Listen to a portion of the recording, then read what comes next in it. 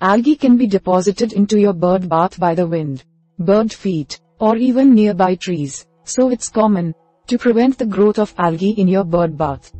You need to clean your bird bath regularly. Change the water daily and keep the bird bath in shade. This video guide shows you how to keep your bird bath clean. So, we are going to watch about the how to keep algae from growing in bird bath. Method 1. Reducing algae growth. First is remove algae when you see it. If you see green algae at the bottom of a bird bath, immediately empty the water. Then scrub the bird bath with a stiff brush. Then, add fresh water. Step 2. Try a biodegradable ball in large ponds. Biodegradable balls are designed to keep algae out of your pond. You simply need to place the ball in your large bird bath or pond after purchase.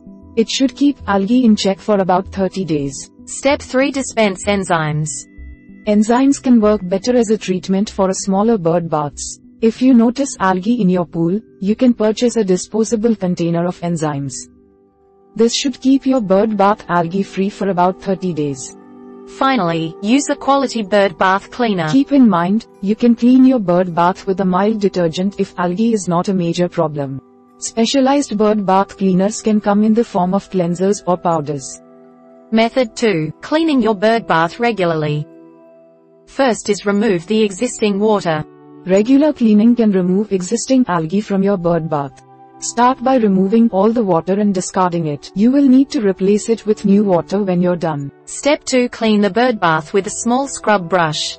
You will need a small scrub brush to clean out your bird bath.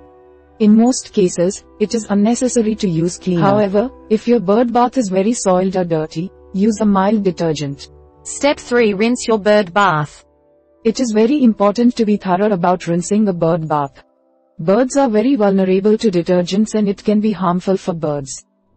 It's best to use a hose to rinse off your bird bath, especially if you used detergent. Finally, refill the bird bath with fresh water. Once you're done, you can refill your bird bath. Use fresh, clean water to refill the bath. Method 3. Preventing algae.